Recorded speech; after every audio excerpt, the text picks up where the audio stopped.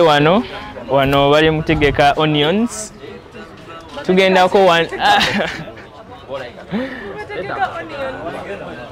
wano tuli bali mutegeka nkoko wano bali mukusala birungo byetugenda kukozesa carrot ne garlic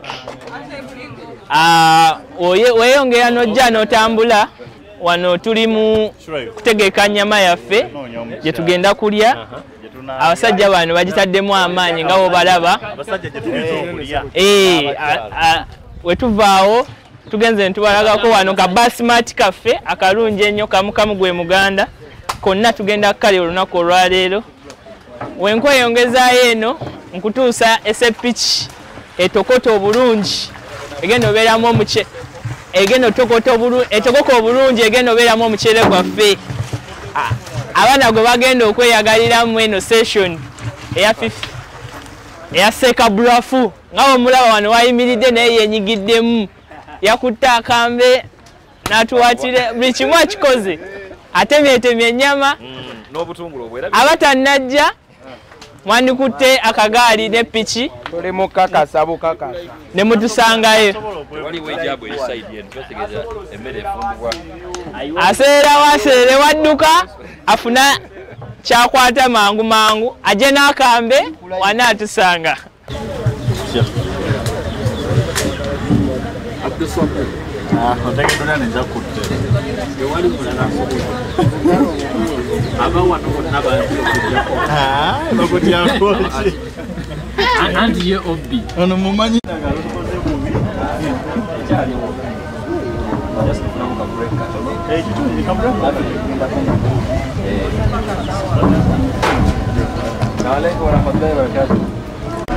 Assalamu alaikum warahmatullahi wabarakatuh.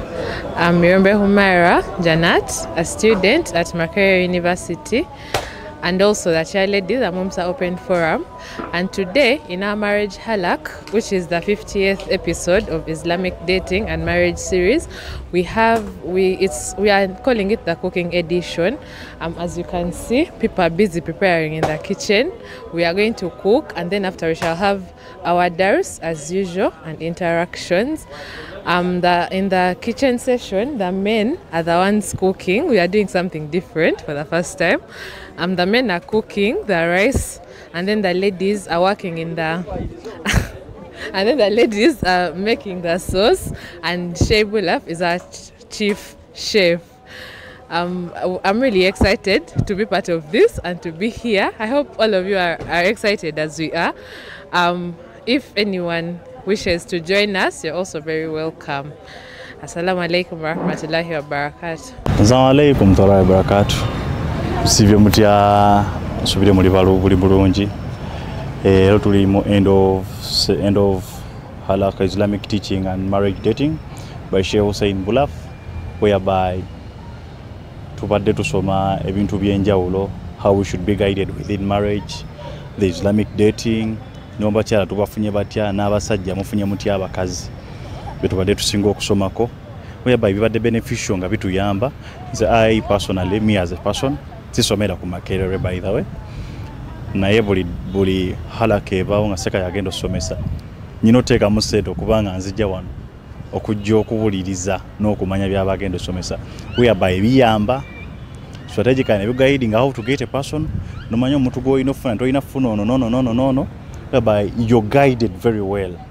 Era this goes to people badde batasobola ndowooza kujja wano ku attendiga, just numbadde missing a lot, but within the next semester seka agenda kuddamu asomese, whereby musobola okujja cause bituyambye nnyo. Whereby right now usobola omanya omukazi nfunye ye afaanana atya, I should get a person like this and this and this, kyali wange nomufunira but my friend, whereby musobola okufunamu muno ne mwefunamu mwenga mmwe within the Islamic teaching seka zabadde asomesa, whereby kibadde kituyamba fenga muwaayo ne musooka ne mwogerezeganya ne seeka, then n'ababuulirira ku ngeri gye mulina okufunamu your partners and very other things. Tusomye ku marriage, tusomye ku divorce, tusomye ku lwaki abantu bafuna obutaka, ne tumanya n'engeri gye tuyinza at least okufuna obutabaganya wakati than engeri endala abantu ne babanga bekkanya bannaabwe kabona asanga ono n'agamba nti like bano beekyawanono n'ayogerera obufumbo yet nga tamanyi the beneficiaries ate nga ye in fact abulimu. Thus mbakubiriza mwenna okujja semester eddako seka agenda basomesa naye nga asomeseza bulungi. Bw'oba oyagala okumanya ebisinga osobola checkinga ku Al Hidayah Media n'omanya byonna bye badde bateekayo.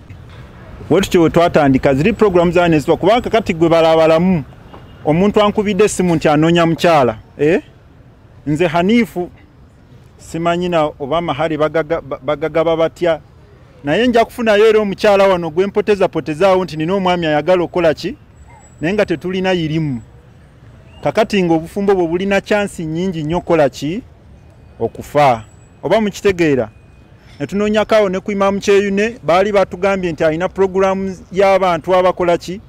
Nzijjukira nze namukubira n'essimu Imam yaŋŋamba nti yakola ku bantu bakulukulu oba programu endowooza yali abantu bakulu si bavubuka bato. Ngamba agala abavubuka bato tetuwase naye alhamdulillah programu eyo netandika. Twatandika mpola ku episode 1 nga basomesa omukwano kyeki, what is marriage, concept of marriage, ne bagenda nga batunnyonnyola ne tugenda mu bulungi kyeki, omulungi we yaliwa, ne tuyigirizibwawo mu kukwana abaaliwaawo ne tukwanamuko ne wano mu halaka ne tufubutuka ne tugenda paka mu nika zitambula zitya. Era ndowooza okuva halaka eno we yatandika ndowooza tufunye kapa ezisukanga mu 7 alhamdulillah ezivudde wano. Okwawukanako ne bakamba baffe abaasookawo kubanga ffe baatugambanga ekintu kimu nti kusinziza ku histole zaabwe obufumbo bw'abantu ab'emyaka gyegimu Makerere wano bwali tebuwangaala nga tebuweza na mwaka gumu. Oba mujjukira bulungi abalingawo ebiseera ebyo. Kaakati kapa ezo zonna nga wenzogedde 7 zonna z'abantu baawano. Omwami ajja wano n'asoma, tetumanya bulungi wajje beesanga nga bavudde wano. Ekyo tumanya nti omwami abeera wano ng'asoma n'omukyala n'abeera wano ng'akola ki? Ng'asoma. Kasa mumala okwezuula nga mukola enteekateeka n'esseeka nga abagaidinga as a couple. Bamubitegera bulungi. Kakati kati wetugambira nti woba olina omwami eyo ng'akwogereza kyandibadde kirungi nnyo n'ofunayo omusomesa asobola okugaidinga kubanga munayo ebintu by'obufumbo nabyo biringa olaba ebintu ebirala byonna byetaagamu okukola ki. Taatawo ne maama we asobola okulambika naye oba ayinza obutamanya bulungi busiraamu nga baseka we bakola ki oba butegeera. Kakati ate nga twagala tuzimbe generation etaliimu bidi ayadde kitegeera nga munyunguzeemukko ng'egenda tandikira ku musingi wali okukwana paka ku kukaddiwa n'okufa effe nga nsiraamu. So wotyo wetuze leero tugenda ku episode ya 50 kitegeeza gibadde ng'emyaka okuva 2022 2023 2024 kumpi gye emyaka ng'ebiri seeko ono tetumuwangako yadde n'ekikumi. Ekyo nakyo njagala nkyogere kubanga kyankizo okusiima omuntu kirungi. Sijja gamba mbu akyaliwo kuba simanyi ddiru agenda kufa naye okugezaako kubanga lumu yaŋŋambako okugenda omukyalirako ewuwe ku ofiisi ndowooza nagendayo emirundi nga 3 naye okozesa ennusu nga 8 ku mutwalo okugenda n'okudda. Nze akozesa piki okitegeera kye ŋŋamba. Kakati kitegeeza nti ye wabanga akozesa mmotoka n'avuga buli Friday n'avuga n'ajja wano. Simanyi bakamera sente meka zabasasula sagala nnyo kuyingirirayo eyo naye kyentegeeza nti ateekamu kiki kingi era nsaba Allah abeere nga amusasulamu ekisinga obulungi. Munaye nno ffe wetutyo wetuzze paka kati kaakati okkirizibwa okuddayo emabega ku bazita batya ku YouTube channels ze oba ku TikTok. Owewanga asinga kwesa nnyo TikTok. TikTok yo nyangu oba toyagala nnyo biwanvu ogenda n'osemayo kamu waliwo kenalabye ng'oli nga seeka abuuza nti ng'omukyala oli wakubuuza how are you omukyala ogamba otya olina agamba nti omwami wambuuza nti how are you mugamba nti I'm financially unstable ogenda n'obuwulirizaako bunyuma naye concept eri nti olina okufunamu kyokola ki kyoyiga n'osoma kuva ku episode esooka nojja ng'ogattagatta bye wamiisinga paka kati so ndowooza nti omulimu gwange gubadde okusookera ddala gwa kugezaako okuba nti mbawa priyambo ya marriage halaka kakati tukyebuuza nti obufumbo bwe buligwayo tuliddako ki kuba kati halaka eno kirabika seeka twakola ki twagimuwa halakiye abeere nga atusomesa abaaliwo mu 1998 ndowooza nze n'abasi twali tuzaalibwa Sheikh Sekadde yatandika wano halaka ng'asomesa ku swala 1998 kakati ndowooza abantu beebuuza nga nswala bweriggwayo alisomesa ki ekitegeera naye kati tuli mu myaka ndowooza giba 26 halaka eyo ekyabeerawo buli lwa Sande akuba nti ekyenkizo ebeeramu bakulu bokka abato tubeeramu batini ddala kitegeeza nti kumpi abatandika nayo bakyakola ki kakati halaka eno ffe twagiwa seeka mpola mpola maybe obufumbo bwe buligwayo nalawulirako nga basomesa ne ku divorce mpola mpola awo ndowooza oba divorce nzo olina kweyisa otya oba nayo bijja kubeerayo tugende nga tusoma ebintu mu maaso eyo oba alizaako n'atugamba nti kati katusomese kukuza abaana something like that but egenda kuba continuous paka ndowooza abakulembeze baligamba nti tukole ki tugistoping tutegerekese bulungi kakati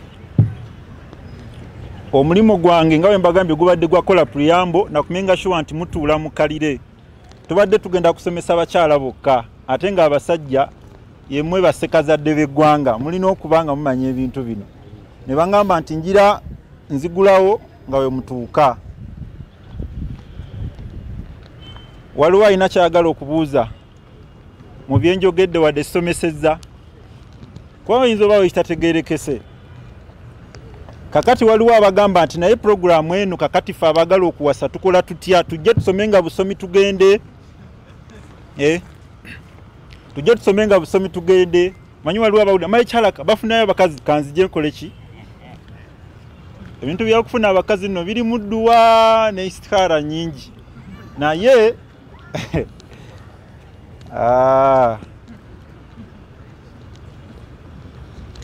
seeka ndino bakangamu kubanga tetukyayagala abantu bagwa mu bintu ate nga bagenda biddukamu twalina nga session nga kasatu malo okusoma twakomanga sawa 12 seeka nga tusibula obudde bukyaliko nga ekiri emabega waayo nti woba olina gwolabye okozesa obudde obwo n'omuterera ku salaamu n'omugamba hajjati onyumye alina ebigambo byatuwa mu session y'okwano jabbiraba naye nga nze nyakwana mugambe hajjati onyumye kakati waliwo ab'ensonyi nabo babawa engeri gy'okola ki woba wansonyi osobola oba okola otya simanyi bugundi gye buli eyo naye nze siri wansonyi kakati nze nja kugamba hajjati okoze ki onyumye niwokomaawo n'otambula n'ogenda mu magaribi kakati ne halaka eddako kati awo oba omugamba hajjati ng'okedde olwaleero nakulabye mangu nnyo wano oba mukitegeera ekintu ekyo kyentegeeza nti tetunaba kubaawo na programu nambulukufu yakugamba nti buli ayagala omukyala genda wano n'omusajja genda wano naye tulina ku appreciatinga nti tulina kufuna ilimu ku bufumbo engeri gye bukola ki gye butambulamu kakati gwe otandika okweyiiya okitegeera tandika okweyiiya ogambe Sheikh Dauda simulabyewooko wano mwagala nnyo alhamdulillah y'omu ku bagole abakyali abapya kansuubira ajja kutuukawo saawa yonna osobola n'okubeera wano nga togenda nga Allah agenda kukuwa mukyala kuva oba ggulu ogenda werekera kuseka ku muhalaka y'eggulu mugende eggulu abakyasomesawo ne bawa hajjati ajja omubuuzaako nagamba Sheikh kankuwe namba yange nja kusigala nga kyagala nkukubire nga tomanyi naawe namba ogikopera awo olina okuba nga okola ki kubanga obuvunaanyizibwa bwo naye ndowooza Sheikh waffe alina enteekateeka gyatutegekera ndowooza mu maaso eyo waliraba nga kyetaagisa alituteerawo ki naye nga nze ndowooza oba otegedde ekyokukola padalla ebisigadde osobola okukola ki olina kwekaza bwekaza togenda kuwasa seeka nga teweekazizza kitegeera n'abakyala omwami wakutukira olina okumwekalizaamu omuwe ku budde togenda kufuna musajja nga buli kimu okitwala okikaluubiriza so eyo session simanyi ndowooza oba ekyaliwo nti halaka eggwa mangu abantu ne bakolako interaction mpola mpola. أعوذ بالله من الشيطان الرجيم بسم الله الرحمن الرحيم الحمد لله والصلاة والسلام على من لا نبي بعده وبعد. السلام عليكم ورحمة الله وبركاته. All praise is due to Allah subhanahu wa ta'ala, and His peace and blessings be showered upon our beloved Prophet Muhammad sallallahu alaihi wasallam, the one who tried enough for us to be Muslims today. May Allah subhanahu wa ta'ala bestow unto him his full blessings and mercy, and to whoever is to follow his footsteps until the day of judgment. Allahumma Ameen. Matter of fact, today is going to be another spiced up session. But after thanking Allah, I would like to recognize the presence of Dr. Ashraf Muhammad Mutaguya. And we've been discussing here, and I was like, if I'm someone who can bring Dr. Ashraf here, then mbandi mutono kweli basi mutono siba munene ila siba mutono. So barakallahu fikum doctor for allowing etabu ntagenda kwogera katagenda kubyegana ajja kunziriza naye it is my session. So Allah kutukumire akumene ebigambo ebyo. Barakallahu fikum. And I would like to also recognize the presence of Sheikh Raqib Talimwa, Hafidhahullah. He's a scholar, a Sharia consultant too, and a businessman, an entrepreneur too. So I'm privileged that I'm seated between the Sharia experts, and alhamdulillah, we expect to benefit more in this session. Secondly, I want to thank you all. Most especially, before I thank the audience, I want to thank the few personalities that actually sponsored this being.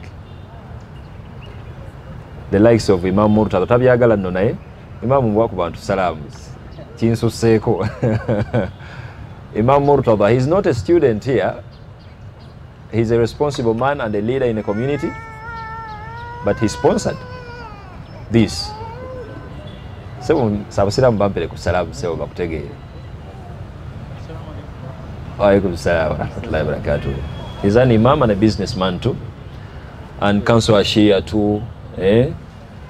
Aine ensonyi tajja kuwa salamu ndowooza, and many.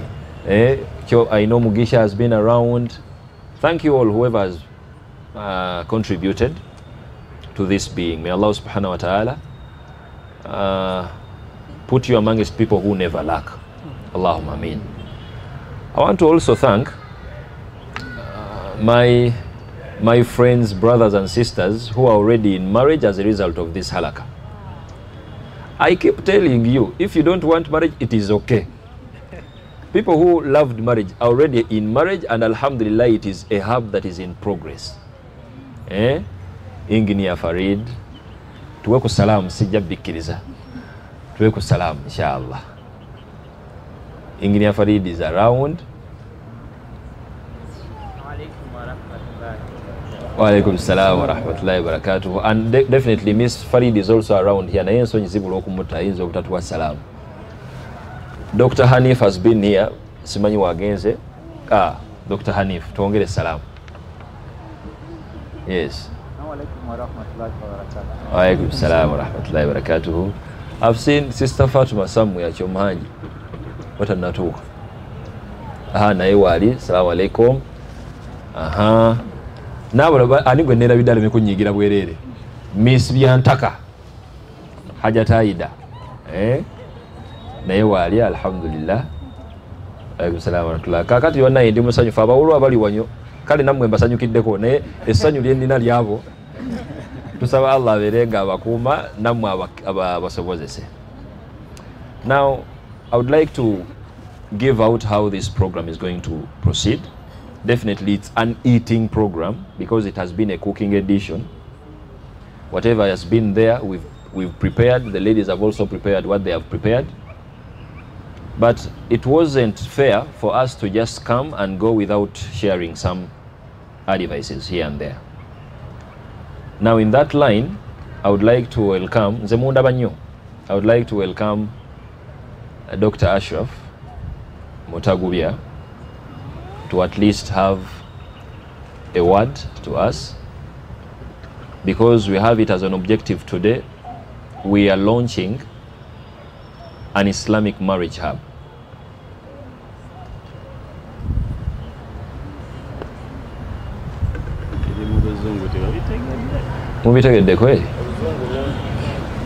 An Islamic marriage, let's keep it English. An Islamic marriage hub definitely is something that is going to have to be as a foundation for whatever we are going to speak here, inshallah. So njagadde nkabasulemu birowoozo kababeeremu, such that as we are speaking you're thinking about it, but we are launching it. Actually it was launched yesterday at IUIU in campus Bale, and here we are today in the central to make sure you're also aware about it.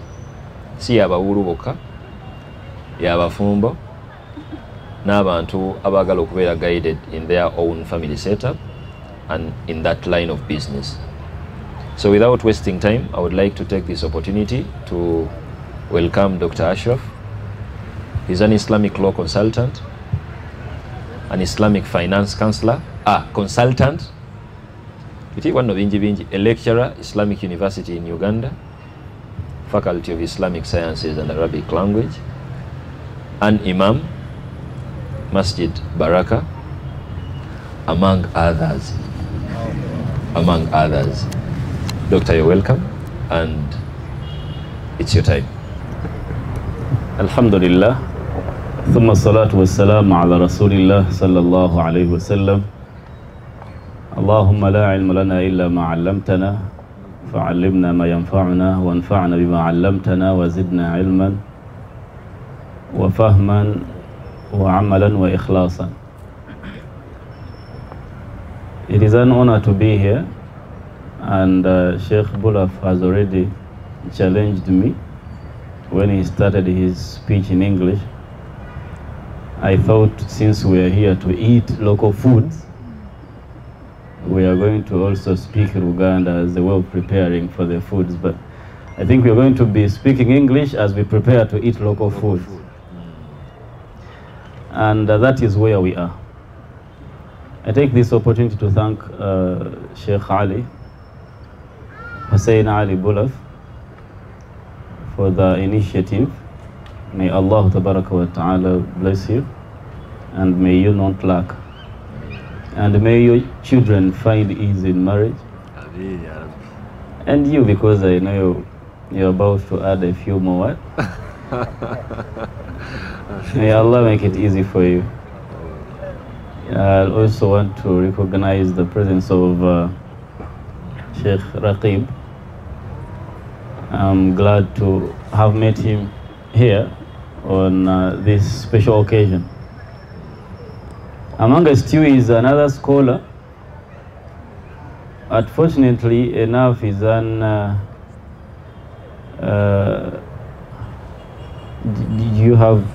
is a former Momsa member, Sheikh Mudaffar Chibirango. He has taken my slot in the audience. I was supposed to sit there, but Sheikh Bulaf insisted. I'm going to kindly ask him to say salam to the audience. Wa alaikum salam. I want you to look at him. Okay. He's a good person. Jazakallah khairan.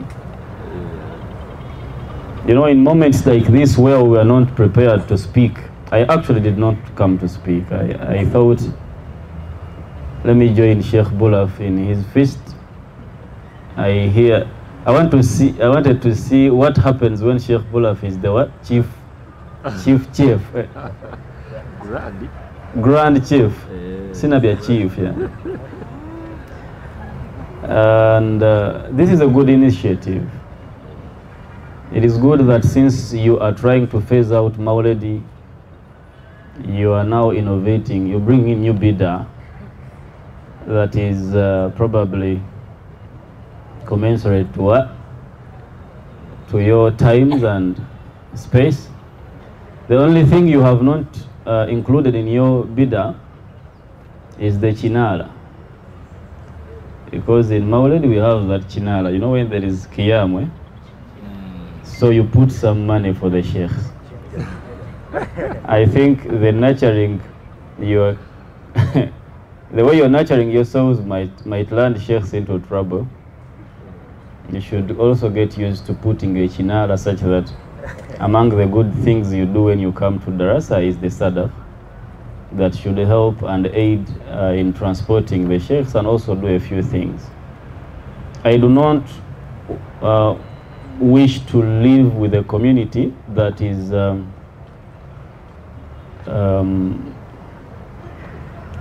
word was going to come through as though it is insulting. But it's not good to nurture ourselves in a manner where we only receive from sheikhs. And alhamdulillah, we thank them for their good contribution. Let us also teach ourselves that this is going to be an exchange, not a sale. It is going to be an exchange, but not an exchange where there is, it can be categorized in Islamic commercial law as a sale, but maybe hiba. Let us gift our teachers and let us make sure that we are a generation that makes it easy for the teachers to come to us and then they leave, so it becomes easier instead of Sheikh thinking about, okay, Friday among the budget jainam week, as he's making his budget there is this darasa, and what about you? That is just something I wanted to sell to you, that it is good to also be part of the team that supports the darasa and knowledge. Scholars say that knowledge becomes more beautiful when there is money. So what beautifies knowledge is what? Money. And when there is too much knowledge and without a good life, people get afraid. They actually get scared of knowledge. And I think we already have a history of that in Uganda. People did not want to study religion or to even educate their children. Religious studies, why? Because often than not, people are usually poor who study what? Religion. Apart from what we are seeing right now, of course, there is a revolution, new times. The imam here is sponsoring the occasion and is an imam. We have a business person here who is also a Sharia expert. And we have Sheikh Bulaf who has it all, mashallah, tabarakallah. May Allah tabaraka ta'ala keep blessing them. So thank you, Sheikh, for this initiative. Thank you, the proud students of Sheikh. Assalamu alaikum wa rahmatullahi wa barakatuh. I think you cannot be a teacher without students. Even though we are encouraged as teachers to keep teaching, especially to teach in secrecy. Of course, we have a fitna of camera and it is also necessary. But there is a scholar who used to teach only one student, the mu'adhin. Even Sheikh Ibn Uthaymin, when he was starting his darasas in Qasib. So, but they keep teaching. They keep teaching. So it's very important that for Sharia scholars and Islamic religious teachers have students, because what is knowledge without sharing it? I ask Allah Ta'ala if there is anyone who wants to get anything that is beneficial to them, not to leave this place unless Allah has granted them their wish, and to also make us better students all the time. We have a similar halaqa at Kyambogo every Friday. Actually, it is going on right now. It is where I am, and I think I told you about that. It is not online because I am not yet a big scholar to be listened to in that regard, especially when it comes to family issues. There is just a lot of ideas. So, and Rajab still has one camera, the one with behind the cameras. So we have not yet gotten a camera at Kyambogo, but we have a family halaqa as well. And we are teaming up with you guys to make sure that this happens. Like I told you, you are the future of our unity as university students. I think you have the best model. I told you this and I'm repeating it just for purposes, in case you were not around, but we talked about this when we met at MOBS. I think the universities and academic institutions provide a very good model for the Muslim unity in Uganda. When you are here, you don't even care about what association you belong to or what sect or what tribe. All you do are your caravans and then unite as Muslims to serve. And that demonstration, that is the demonstration that you have the best model that we need to unite Muslims in Uganda. And the people to unite us are supposed to be you and probably the sheikhs that are either familiar with the system or they studied with you. For us who studied abroad, we have a lot of problems. May Allah tabaraka wa ta'ala help us. But I think you have been dealing with sheikhs within your mumsa. This is mumsa, right? And you have never had any problems. They understand how you think and how everything works. And this model has to be exported. And why we suggested that, because I looked at the university leadership in Uganda, and you find that there is a guild president, there is GRCs, there is ministers, there is the judiciary, it felt like universities nurture leaders who are going to lead this nation. So people get out of here when they know how parliament works, how rules of procedure, you understand. And if the nation is training its leaders from universities, the Muslim society as well has to train its leaders from within our universities. The only challenge we have, and we should accept it all, is how do we now export this model to become a national leadership model, Muslim leadership model. And bi'idhnillah, that will happen. How Allah tabaraka wa ta'ala will take care of that. I just wanted to sell to you that idea. So when we come up with such initiatives, it is because this is you as the society engineering your own solutions without having to import any fatwa or anyone. You're looking at your situation, you're studying it, you're counting on your scholars for guidance, then collectively we are engineering solutions, including that which was launched yesterday, and we are furthering the launch today, and maybe next Friday we shall be at Kyambogo to introduce to you. Remember we talked about it at MOBS. We needed and we need an Islamic or Muslim marriage hub for the youths. Why? Because everything has been disorganized. Parents are, instead of helping us to get married, they ask us where is the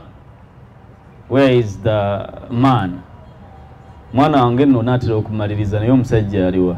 Owaye tewasomyeko n'abantu eyo. So because that is where we are. The situation has pushed us to that extent. So we are on our own. And we are living a time where no one should actually be able to make nikah until they do a lot of istighfar and tawbah. I know the teachings you might have are not the teachings that encourage tawbah before aqd nikah, before the contract. But trust me, even the best of the sheikhs in Uganda, it's very difficult for you to get to marry someone when there isn't a percentage of haram you've committed. Why? Because you have to talk to them, you have to meet them, and the mahram issue is not even something you consider. Actually, Sheikh Bulaf has become your mahram. Now we have this new innovation where the Sheikh becomes a mahram, that in his presence everyone is what? Is well behaved and people can talk when Sheikh is watching there. He is supposed to be a non-mahram, but now unfortunately he's what? He's a mahram. So we have unique challenges, we have unique solutions, but those solutions are not going to come from abroad. One of the things we think and we thought, not only as sheikhs, as teachers, but collectively in consultation with you guys, was that we need a place where we meet primarily to learn about what? About this thing called marriage. And we learn about it in a manner that suits our time and place. Because I have not seen Sheikh Bulaf come with a classic religious book of fiqh and open it, then we start discussing. He's discussing issues at hand and he's guiding, and I like what he calls it usually on social media, like guidance. He calls it guidance, but behind that is religious and Islamic what? Guidance. So this is how we author our own what? Our own path and then leave the consequences. The Islamic Marriage Hub or the Muslim Marriage Hub is meant to be for the youths. Why? Because we have been abandoned. Everyone wants us to study and pursue a career. They know you're struggling with your being human. But they want to pretend that nothing is happening. Your mother, Hajat, knows that you're struggling, and she knows that at your age she was already married and a number of boys were already disturbing her and she was disturbing some. Also your father knows, these people know, but now they are also confused. They are also confused. So the fact that the society lost control and doesn't know anymore how to guide us towards marriage, the only thing that is still remaining is the Kwanjula, the embaga itself. Alhamdulillah, the society still has it. Now you call the other one, now they know how that thing works, but how to get there, you need to struggle and fight alone. If we do not be deliberate as religious scholars and leaders, together with you, the people who have this problem, to find a solution, we shall not find a solution. And beyond that, I understand that women are now intimidating. So the traditional masculinity is getting lost. One of the questions I asked, I see people here in Chambogo, people who are here and from Chambogo, you have dodged my class because you did not know that I will be here. And here we are, we meet here, so you have dodged. One of the things I told them, I asked them, and they confessed, is that the confidence to approach a woman and tell them what you think has shrinked. So, tubalaba nga mutambula mugumye kanzu zinyumye naye telling a Hajat who is well educated, she's learned, ayinza n'okuba alina omulimu, what you think is, now you are supposed to be the one to approach, but now you're scared, you don't know how to do that. We need a hub. We need somewhere where we feel safe to at least train ourselves. I liked what my brother said here, that they were trained to kukwana. And Alhamdulillah, it worked for you. I've seen a kid here. I hope that kid is yours. But someone has to start this thing, and someone has to have the confidence to risk rejection and to risk the consequences of being brave. Otherwise, if we are all hesitant, nothing is going to happen, and we're going to be doing very bad things in secrecy. The Muslim Marriage Hub is one of the solutions we are trying to engineer, and Sheikh Bulaf is leading us on that. I'm coming in as well to be part of the team, where the youthful are going to find comfort, and we are anchoring this hub in knowledge. For example, I was talking to Sheikh Bulaf and we were thinking about what should be the conditions, some of the conditions for someone to join. We are like, you have to tell us your teacher. Okay, you're joining the hub, but where do you study? About marriage. We should know. This whole thing of we are part of a solution where there is no knowledge, that is very what? Very dangerous. It is a movement based on knowledge. We are learning about the Islamic family law. And we are studying this as we analyze our cultures, and we are finding solutions. Now, is it totally haram or halal? I know you're going to start and you're going to hear a lot of fatwas. We're only trying to find a solution, and we're only trying to be Ugandans. Should we include your parents to be the mahrams? We can't do that. Your parent is not even at the university. So we have to accept the reality that you want to get married, but it is hard and difficult for you to get what? To get married. Why? Because you don't even have money to marry, and the sister wants money, or you think she wants money. Maybe she doesn't.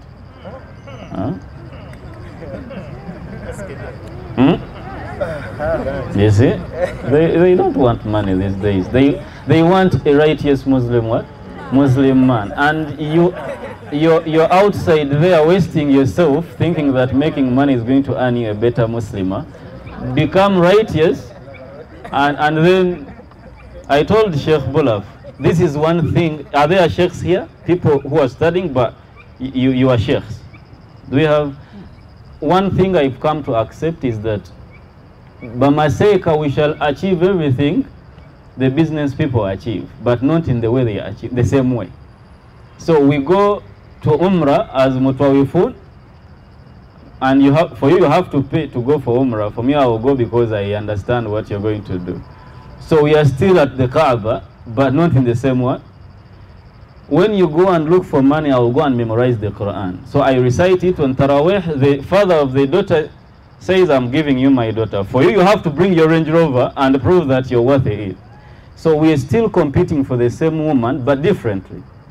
Either when you look at our lives, Bamaseka have beautiful women. How did they achieve that? Allah, mtonzi wa fair. Ya Sarao, and Alhamdulillah, amazingly, we did not agree with my wife to be here, but she is here. And I want to recognize her. And she might even say salam for you guys not to try. I'm very difficult to compete with. Say salam, Hajat Bishwa. Wa alaikum assalam. Ekyo mukikubire ko mungala bakitegese. Oli akutene ku mutwe agamba. Okay. If you're sporting Lisbon, byekola Man City. Okay, alhamdulillah, that has happened. Tekijja kuddamu kubeerawo mu muyinza okoza mugenda kuddamu mu kirabe. But I wanted to say that we achieve things that you achieve with money. This is why I'm like, do not drop your righteousness and your pursuit of understanding Allah and religion just so you can be able to marry a wife that you want. We're focusing on kudinio, be a good person. There is a lot of energy in being good. It will attract her, and then guess what? Money will fall in place. Mungu mulungi asobola okuba empisa zonna ze weetaga kati neetayinza kuwa sente ze weetaga kati zonna, because then ogenda zirya ngolooza waliyo endala ate riziki yekoleki. However, ze empisa Allah can definitely, and we ask Allah to grant us beneficial knowledge and to make us people who understand His religion. My final comments, and it is an appeal, as we move forward to generate solutions, we cannot afford to go into the next year or the next phase of this movement when we are comfortable being ignorant about our religion. I want us to feel the pain of ignorance in religion such that we can work upon that pain to become better. Muslim men and husbands, we cannot afford to have husbands who do not know how to read the Quran, who do not know the basics of Islamic what? knowledge. We need to, and I made an appeal last time on the Muslim Boy Child Conference. I said we all need to decide and make a decision that we need a sheikh's level knowledge in Islam. It doesn't matter if you're an engineer or a doctor or whatever you want to become, we need to have that sheikh's level. And by sheikh I meant at least a dadi or thanawi level of knowledge. You might not have gone to study thanawi, but make sure that you know what a thanawi was, because it's possible. It's possible that you can teach yourself. So Quran is not something to what? Just imagine where we have a hub and most of the men, the young men in that hub are that knowledgeable in their religion. Then we have secured for the Muslim as well a good husband and a good father later on. The same thing is what we want to happen to the females. Bahajat, there is that tendency that religion is secondary to a woman. I want us to break that curse. We've been reluctant as a generation, as a nation, in educating women their religion. Kindly do not accept that. You need to have that level of knowledge moving forward. We can only work with knowledgeable people. A society which does not value knowledge, or which values only that knowledge which brings about senti, material stuff, is not a good society. We should be able to be proud of a scholar regardless of their financial status. So you have to train yourself to love knowledge and to study, such that you are that mother who does not call a sheikh to help her solve homework issues, you know, these things. Abana baswaza. One of my friends got wasomana yokubira yankubira asking me about ma ismuka, your name, those basics in Arabic. It was homework. Nemugamba twasomanga muri mukuslayinga, she's female. Batambula bakola kya bafuuka babagala bawujira gundi kati obirabye. And then the kid got to know that the mother studied at Bilal, and she asked the mother, you said you studied in what? At Bilal. How come you don't know these things? Now you can wonder what kind of answer you will give your child. If the child knows, if your child knows in primary, how do you not know? Huh?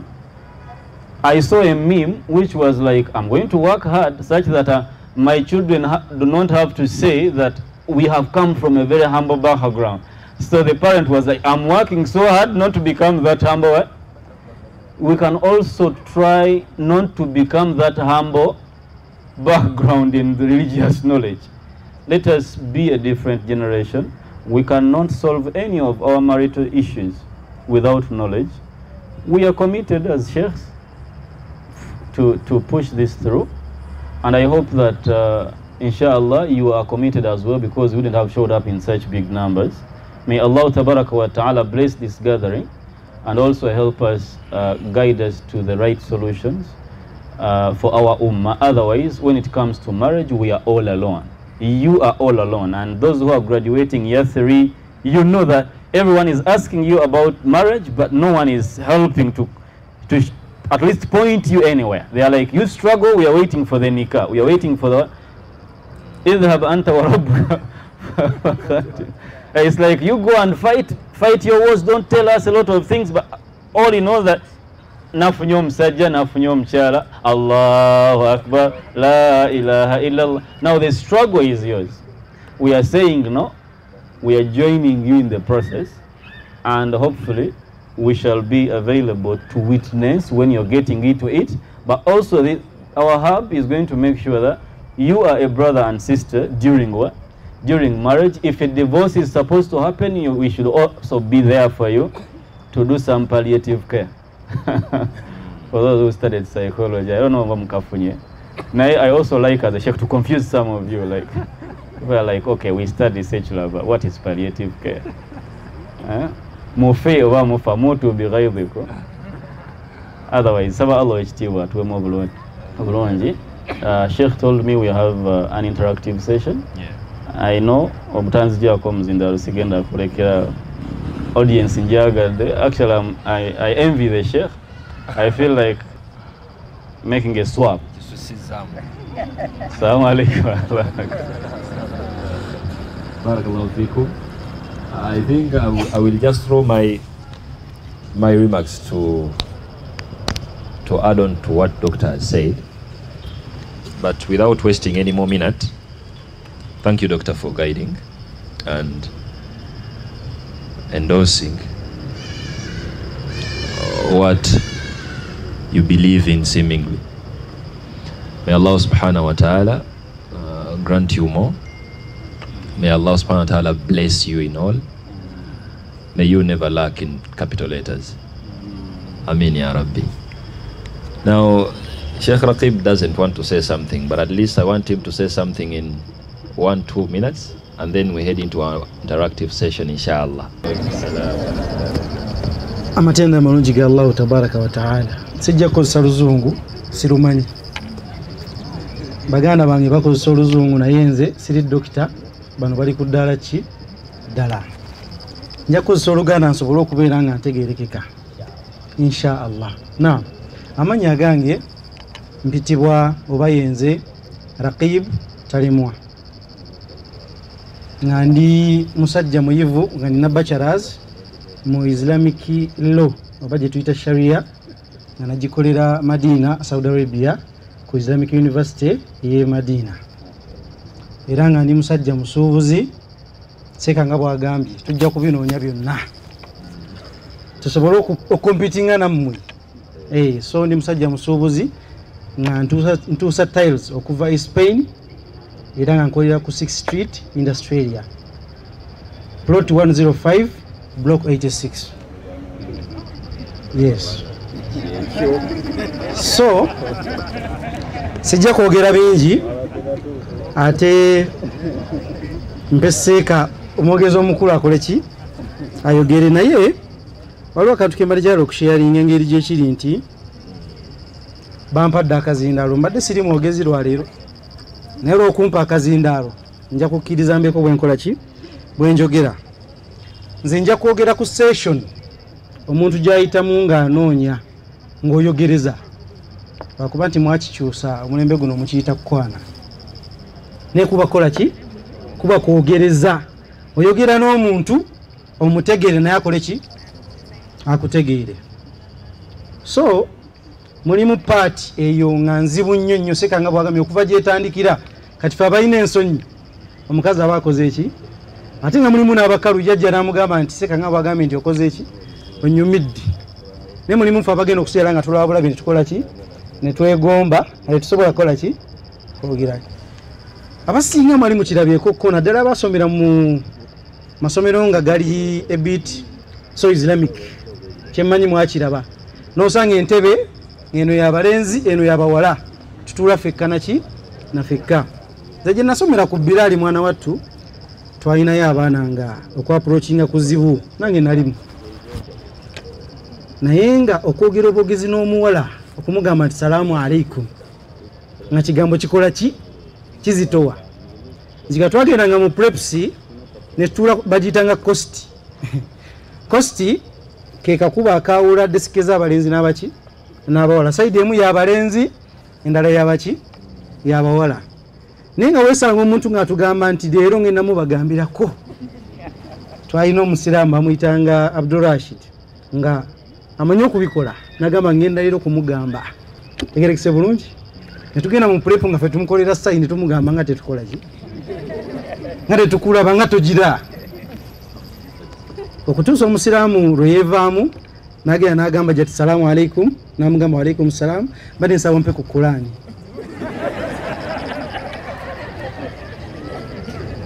Era n'agimuwa, omusiraamu n'avaayo ng'atukubye akaki akavulu. Tugenda okumugamba nti musajja atotodde busozi salaamu n'ovaayo, yamba binjogedde mu butono tembikoze eki tembiwulidde. Naye ng'ovudde ku ekyo kyonna tukiyita ki kwogereza. So nga okwogereza kuli a bit so technical. Wadde nga amateeka g'obusiraamu aga sharia galina bwe gatulambika butya bwe tulina okubeera nga tukola ki nga twogereza. Naye ebintu ebimu njagadde okukoonako omanyi omu yabikoonako ng'abuulirira abavubuka era ng'omumanyi oyo bamuyita Abu Nasser Mustafa Ashalabi. Bwe yayogera agamba nti ekisookera ddala yabagamba nti muli mu stage eyogereza, naye n'abagamba nti temulwawo nnyo nga mukola ki nga mwogereza. Pointi yaginnyonnyola n'agiteekako ebigambo biki bingi, naye mbe yayogerako yagamba nti ekisooka Allah yamanye emitima gyaffe ffenna. Gye mukoma okulwawo ne mubeeraawo omwana wa munno myaka 2 myaka 3 mb'okola ki omwetegereze. Tugambe nti kibi osobola okuba nti gwe ku mbeera eyiyo ogamba nti bwesitabeera na muntu myaka 3 mbasikoze eki simutegedde oli entitled ku ndowoozayo, ngera waliwo agamba nti zisobola kuwasa mukazi nga sibaddeeko naye n'oyo alina endowooza naye ki ye. Kati ye Seeka yali ayogerera mu perspective eya shariya ng'agamba nti si kirungi, tetugambe tekisoboka, si kirungi bantu kubeera nga bali mu kweyogereza ne batwala ebbanga ki. N'agamba yakosa gundi yagamba nti bwe tuba tusaba edduwa tugamba nti ya muqalliba alqulub wayoga omukyusa waki Allah ye mukyusa w'emiki ye tumugamba nti thabbit qulubana ala Allah tunyweze emitima ki, kitegeeza nti Allah akyusa bukyusa ekiki kyovulaba nti omutima guyitibwa qalb. Omutima mu Luwarabu tuguyita qalb. Qalb mu Luwarabu kitegeeza kintu kikoze eki kyekyusa, yuqallib akyusa. Tegerekise bulungi ebbanga lye mumalanga mukyali mu dating process eno newangala nnyo Allah asobola okubagerera mummwe ne mubamu ekikola ki nkikyuka. Tegerekise bulungi ekyo sikuwadde budde wabula ne nkugamba nti tolwawo nnyo, sijja kuwa magezi nkugambe nti kwana omwezi okole ki ojja kufuna omusezi. Naam, ekyokubiri Seeka n'atugamba nti bwe muba nga musazeewo okubeera nga muli mu kwogereza enjogereza y'obusiraamu tetukkirizibwa kweyawula nnyo n'abantu bano betukola ki betwogereza, wadde nti Uganda wano Seeka nga bwe yagambye nti tetujja kukwata fatuwa eziva e Saudi Arabia nga gye twasomera tuzireete zikole Uganda, tezijja kukola. Naye n'agamba nti tugezeeku nnyo okubeera nga tetutandika kweyawula nnyo n'abantu bano betukola ki betukwana, ng'okusanga nga abantu muli mu mbeera yakuba nti mutandika okuwangala mwenna, abamu batuuka ne ku level ne batandika n'okubeera bonna si bafumbo si bawuulu wabula bali wakati.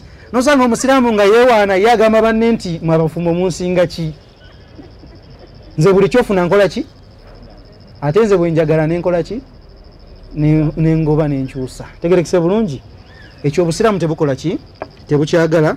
Era omuntu yandibadde mugezaako nnyo okubeera nga mwogerezeganya na mukwano gwange awangalira UK bamuyita Umaru, tajja kunyigira. Naye Seeka Umaru yalaba omwana omuwala bali bagenze waliwo fraternity y'Abannayuganda ewa e UK babasinganye nga bwe tuli wano. Siraamu n'alaba omuwala n'akola ki n'amusiima, bwejja nayogerako naye ne bexchanginga ki contacts. Ye teyamanya nti contact omuwala muwadde yaani ya taata we. Tegerekise bulungi omusiraamu ng'agenda akanamba kakayina tekasiimuuse ng'akola ki ng'ateeka ku WhatsApp message agenda okugira nga oli amugamba byongamba sikola ki sibitegeera. Amugamba waliwo omuwala yaŋŋambye egundi ne gundi namusanze nga tugenze mu fraternity y'abaki y'Abannayuganda, kati oli kwe kumumuwa taata we namugamba ono munnakola ki akunoonya. Namuwala yamugamba ekigambo kimu kyenjagala tutunulemu nti gwe kyolooza nti tekisoboka kikola ki. Yamugamba nti tetusobola kwogera kiwanvu, bayogeramu kyeboogeramu ekitonotono ne batagenda wala.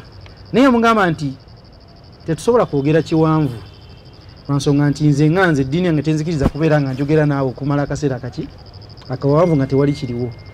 Namugamba nti ojja kumala kujja oyogere ne taata wange oyo nno omwana muki ali UK gwe gyosuubira nti ate ng'omwana tagenze obugenzi waliwo abagenzi obukulu n'omusanga n'olimi takyalumanya Oluganda. Tegerekise bulungi naye ng'oli akulidde famire gyekola ki gyewangalira. Naye omuvubuka yaŋŋamba nti ekintu ekyo kyankyalenjinga, olaba akantu ako.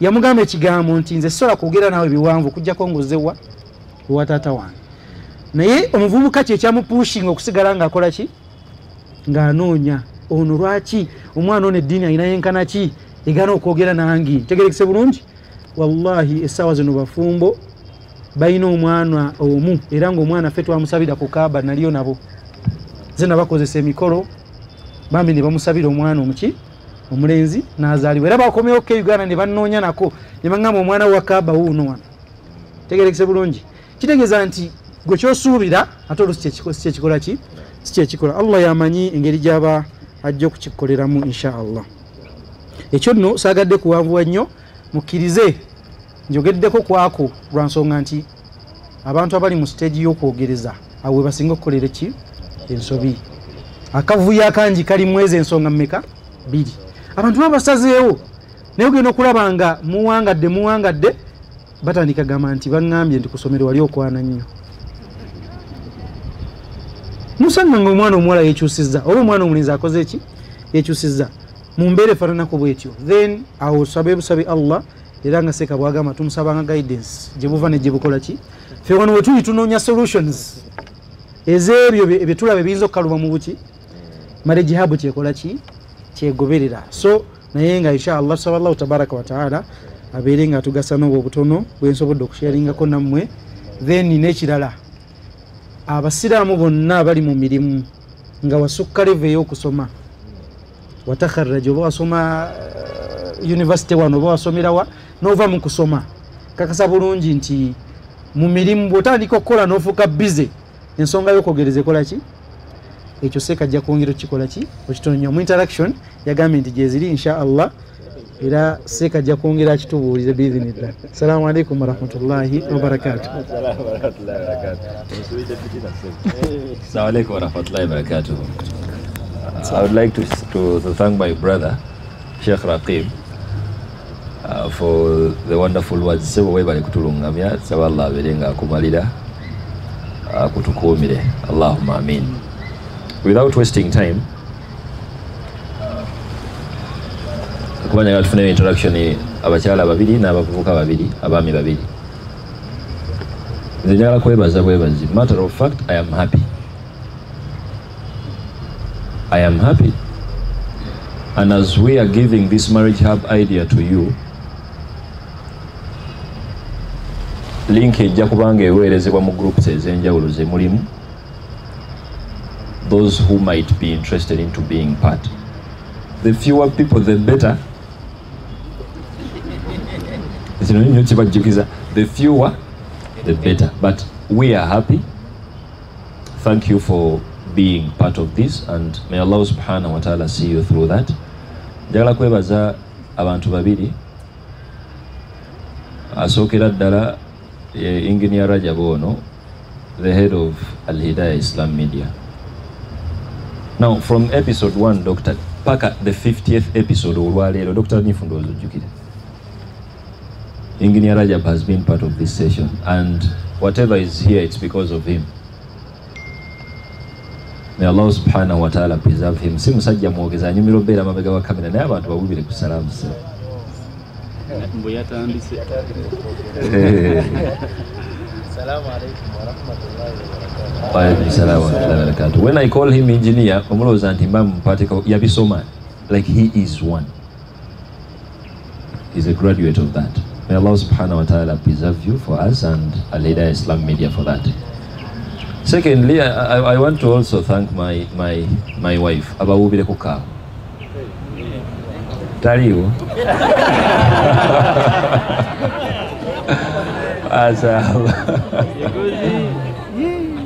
Kale kamubabile ke erinnya limu.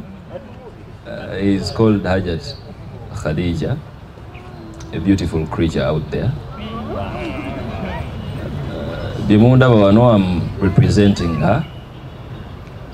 And that's where she finds comfort. Abamanyi mumanya, abatamanyi mujja mumanya, bomba mutekeddwa mumanya. But we're in a sensitive era because I'm a sheikh, yes, I'm your sheikh, but I also have a family to protect. Kanono mwenna mbadde mutunuulira. Namwe mutunuddeyo side mwabadde mwagamulaba. My close friends bamumanyi, Aida bamumanyi, engineer bamumanyi, doctor bamumanyi. So inshallah, I thank her for being a wonderful creature. Trust me, singa na ina stress singa siriwano. So basically, she's making me live what I teach. So yeah, vale. Akaseba, the Islamic Marriage Hub. So what is it? It is a family that is going to put together Muslims, youth, to make sure we are guided in the whole marriage story. Not because we are the most experts in this whole family system and so on, blah, blah, no. But it's going to be more of interaction. Tumiitinga, netuogera kubizibu byaffe. These are some of the services, just to add on to what the sheikhs have said. The premarital counseling and coaching. Mwegoba nnyo muyingira obufumbo. Musoma hadisi ezibayingiza obufumbo. You don't have any skill. Wallahi tolina kyomanyi. But you're a husband of someone and you're a wife of someone. Now we are not going to kubeka kako, but we're just putting a platform for someone who might want to pick guidance for their marriage to start. Nabagamba ddanti nze niwe mugana ali ne doctor lewe mugana actually the sheikh lewe mugana. I always keep reminding you, if you hate marriage, it is okay. Sigala mutabu yote tukuinaako buki marriage yebalese wano ate kisigala okunewunyisa. This is a band of single people, single ladies and single men. Just it's a few that are married. Imam Murtaba, Seka Muhammadi, alirudda waye. Yekwese doctor tuli batono tuli kubi batu mujjude wano bawulumwe. Instead of doing something kalina mulinze eki